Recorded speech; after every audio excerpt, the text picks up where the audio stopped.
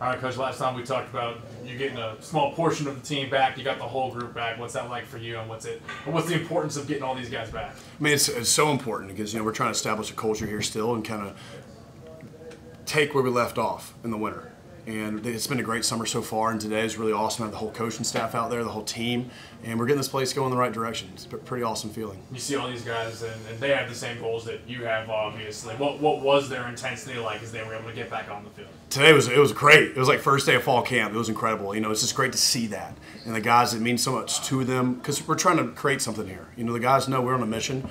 And the biggest thing right now is just what's going on outside these walls is tough for these kids. And I want everybody to understand that it's tough right now. There's a lot of unknowns. But every single day there's one goal.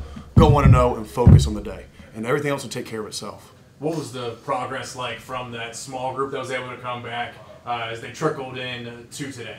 It was incredible. I mean, guys are sprinting fast, jumping and cutting. I mean, it's everything that you want. And I can go home tonight thinking, okay.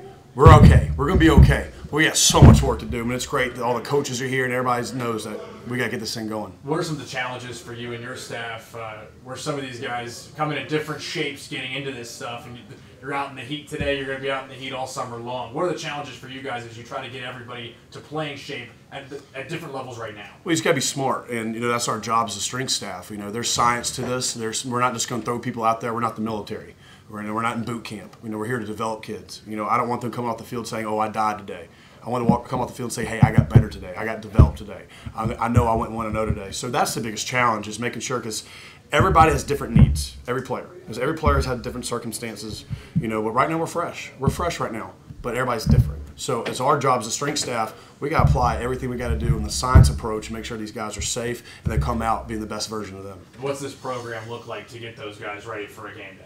I mean, right now, it's all about just sprinting, cutting, jumping right, direction, details. Got to get back into being disciplined. Every little detail, being behind the line, not in front of the line. If you have to do your job each and every rep, and that's what it's all about.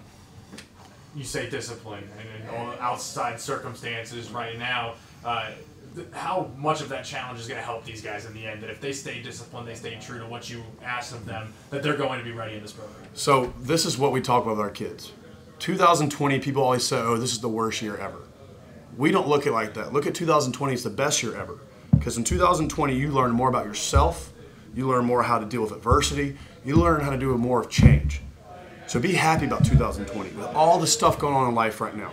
So every day there's a lesson within itself. Every day there's something a guy can get out of something with going on outside these walls. So guys got to be at their best. And there's so much stuff going on. And I applaud our kids for having a great mindset. But 2020, it's been something else. And these guys are getting better.